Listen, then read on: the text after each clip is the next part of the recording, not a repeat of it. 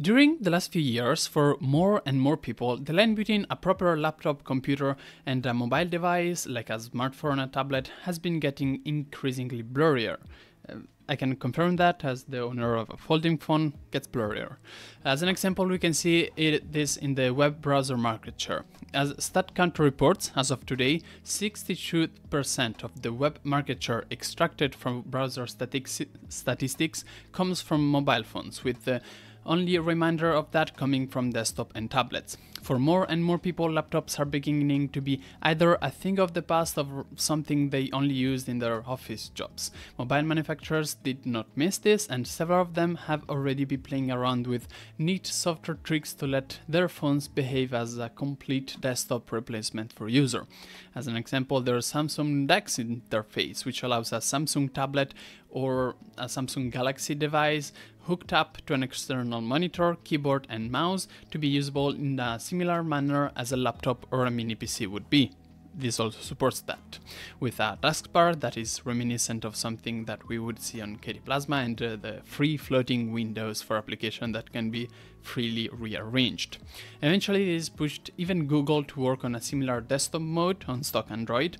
However, between things like Samsung DeX interface, phones shipping with increasingly larger displays again, and more neat UX tricks to make tasks that are traditionally carried out on a desktop more pleasant on a smartphone, all of these solutions have one fundamental issue. At the end of the day, they are still nifty tricks to run mobile application in a non-mobile environment, but they cannot run real desktop applications. The consequence of this is that it has become increasingly unclear whom these tricks are for.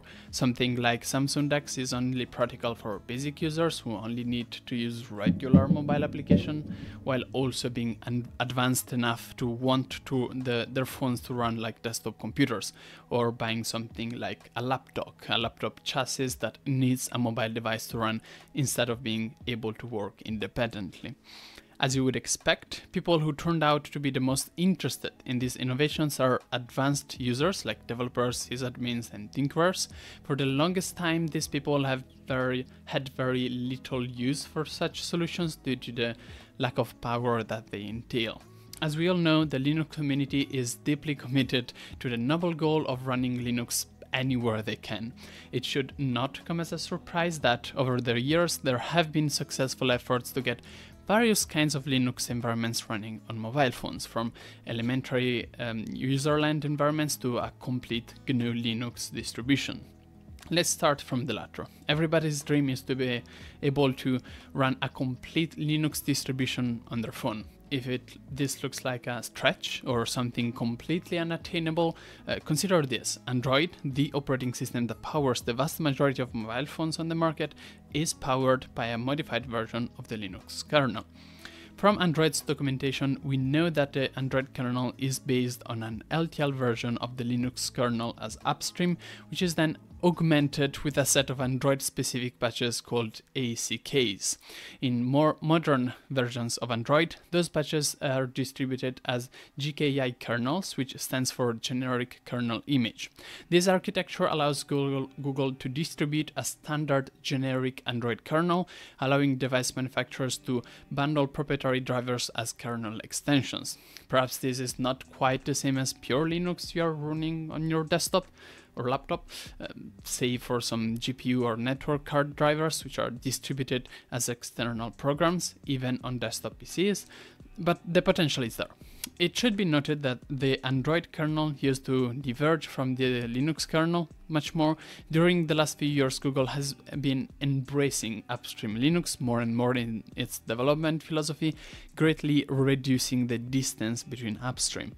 Over time, the effort has been more and more to separate the Linux kernel from Android's extensions, distributing them as separate modules, typically distributed through the Play Store independently of the kernel. More specifically, this change was introduced in Android 14 as Project Mainline. This is the way to go now. Back in the early days of Android, there was some very good reasons to diverge greatly from upstream Linux. For for example, concerns related to power efficiency, but nowadays that divergence has proven to cause more problems than it solves. Manufacturers soon embraced this change due to the several benefits from decoupling Android-specific patch sets and proprietary OEM customization from the monolith. Various manufacturers like Google and Sony also opened up the mainline kernel ecosystem for their phones, allowing people to develop, install, and distribute their alternative operating systems on their phone.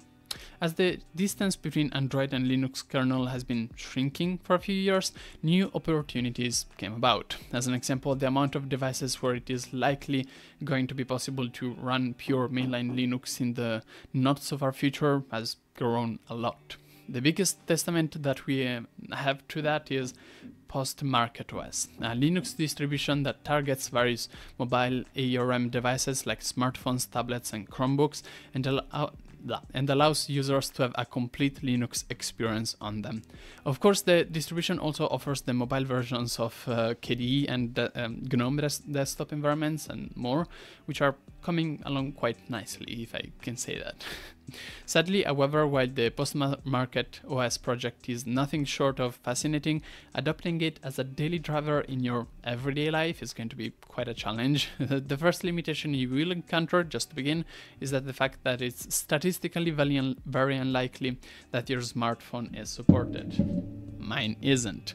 Only a bunch of phones are supported, and some of them are pretty old or obscure.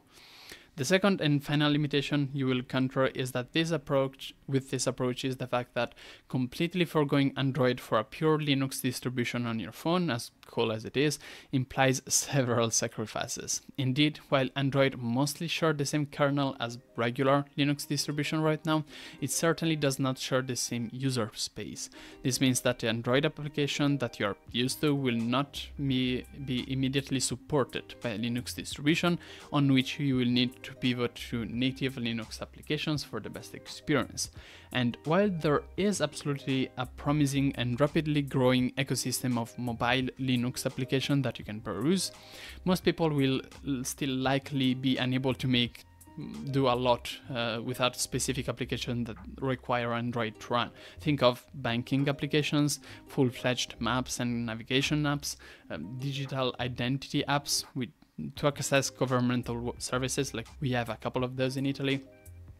For now, the only realistic option to run Android application on Linux desktops is to use one of the various compatibility layers, like Waydroid, a piece of software that allows you to run the Android user space in a container.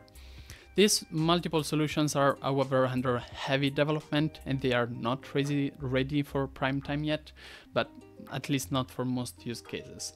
Linux smartphones are the future, but they are not viable for most users right now.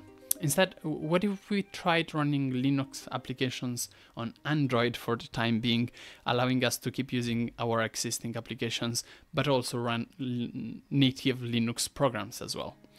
Well, enter the exciting world of compatibility layers. Back in 2015, the Termux project saw its initial release. Termux is a terminal emulator that bundles an entire Linux-like user space, and it was revolutionary because it finally allowed users to easily run a lot of native Linux and Unix tools on their phones. Opening up Termux for the first time feels like a breath of fresh air. There's some homework going on, sorry. It truly finally feels like home. You are greeted by your beloved bash shell, and you can use the pkg command, which uses apt under the hood to install several packages. Up until now, my main use case for Termux has been the ability to install OpenSSH on it and log into my Fedora server to perform a quick maintenance on it or whatever. I have a Spoon container, initiated software upgrades and more from crazy places just because I could. It is, of course, more powerful than that, as it supports running text editors like NeoVim, as well as compilers and interpreters like Clang and Python, there is a plethora of packages available and there is a nice surrounding ecosystem. It's not quite my workhouse ghostly setup on my laptop, but it gets me by in a pinch. Termux was a pivotal evolution to the Android ecosystem, and this application alone pulled its weight as the primary reason why I've stuck with Android exclusively over the past 10 years.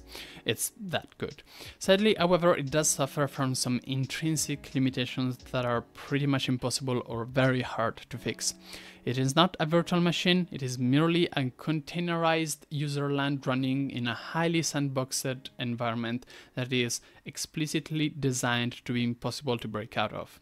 Anything that relies on something like root access, kernel components like namespaces or C groups such as Podman, or any sort of hardware accelerated GPU interaction is simply impossible. Heavily limiting what you can do with it. This makes Termux a handy tool for sure, but never a true replacement for a Linux machine, even for simple tasks. Termux is cool, but it can't overstep the boundaries that it's forced to operate within. This is the situation we were stuck until, in a very unexpected move, Google released a beta build of Android with nothing short of a full-fledged Linux terminal baked in. In a pretty unpredictable move. It's too early in the morning to pronounce words correctly. Around the end of 2024, Google announced that they wanted to integrate a native Linux terminal in Android phones. In their latest Android 15 feature drop on Pixel phones, the Linux terminal is finally here, and in all its glory as an experimental feature. Differently from the Termux approach, the native Android terminal does not run on a GNU user space on top of Android, but rather it runs a full-fledged Linux virtual machine based on the Debian distribution. This solves the main problems we had with Termux. Since this is a full Linux VM, now we get access to every Linux program under the sun, including immediate access to the very fast Debian repos. What's more, we also get support for GPU acceleration, which does not only allow us to run console application on the CLI, but also run desktop environments and Linux desktop applications without a problem. Debian is also an excellent choice for something like this. It supports almost every architecture under the sun. It has very fast repos, on top of every stable release being supported for a very long time, even by third-party vendors, by the way, due to being an industry standard. So far, there is only one serious drawback by the design. Unlike Termux, the Linux terminal is not able to access the full smartphone storage, but only the downloads folder, likely for security reasons. While it's still entirely possible to create a Linux folder within SD card downloads to exchange files between the host Android system and the guest Linux VM, being limited to just a shared directory puts some serious limit on what you can do with a virtual machine. Here is to hoping Google will eventually change their minds on this one and allow users to manually allow further permissions to the VM. Still, let's not let that ruin the party, and let's see in further detail how all of this works. The Android VM relies on a feature called AVF, which stands for Android Virtualization Framework. The AVF is meant to provide secure execution environment to safely run code in virtualized environments, providing even stronger isolation than the one provided by the usual sandbox Android apps run within. Then this can be very appealing for use cases where security is critical, such as mobile devices used in a state government or corporate devices holding confidential and proprietary data. The entire architecture of the AVF is based on a PKVM hypervisor. The name PKVM stands for Protected KVM, and as the name implies, this hypervisor is based on a similar idea as the Linux kernel-based virtual machine, KVM, but it has a strong architecture focused on privacy and security. The main point of PKVM is that it must maintain the integrity of the executed code and everything inside the virtual machine secured and confidential, even if the host Android system or another virtual machine is compromised. As an added functional requirement, PKVM must also be fast to start up, while also undergoing a pretty strict boot process to ensure the best security practices available are followed.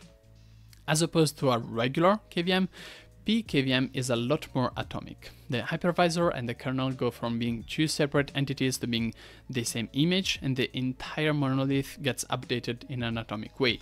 So the update process either completely succeeds or it gets completely reverted, but it never gets stuck into a weird, inconsistent state. The architecture of this virtualization infrastructure not only is really incredibly cool, but it should also make you rest easy. Your data is not going anywhere, and since the Linux environment is so well isolated, there is no risk of breaking anything by enabling it.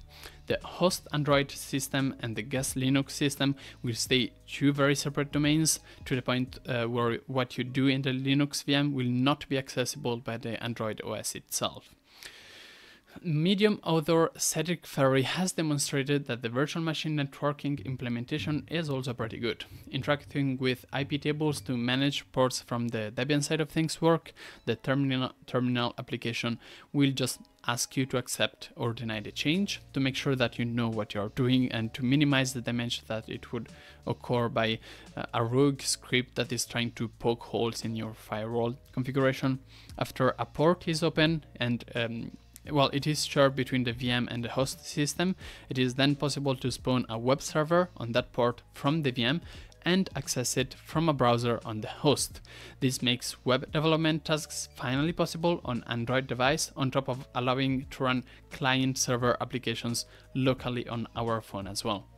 Those of you with a Pixel phone upgraded to the latest software build can now begin giving this feature a shot, following the steps outlined in this clip.